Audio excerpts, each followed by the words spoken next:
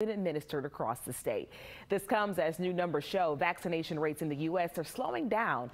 The CDC says for the first time since January, our 7-day average dropped below 1 million doses. Georgia is sitting at the bottom of the list for another week with the 48th lowest vaccination rate in the country. Well, these numbers show the U.S. could be at risk of missing President Biden's goal of having 70% of adults fully vaccinated by July 4th. This has the CDC pushing for more young people to get the vaccine.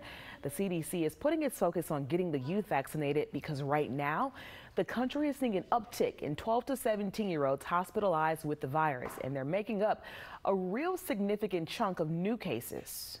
And now pediatric cases are accounting for about 25% of total COVID cases. As adults get vaccinated and become more protected and immune to this virus, the virus is still in the community looking for a vulnerable host, and pediatric patients fit that description. So as President Biden tries to reach that July 4th goal, vaccinating people over the age of 12 is going to be crucial. On Friday, the CDC reported that just over 1 million vaccines were administered, which is much slower than we are going in April.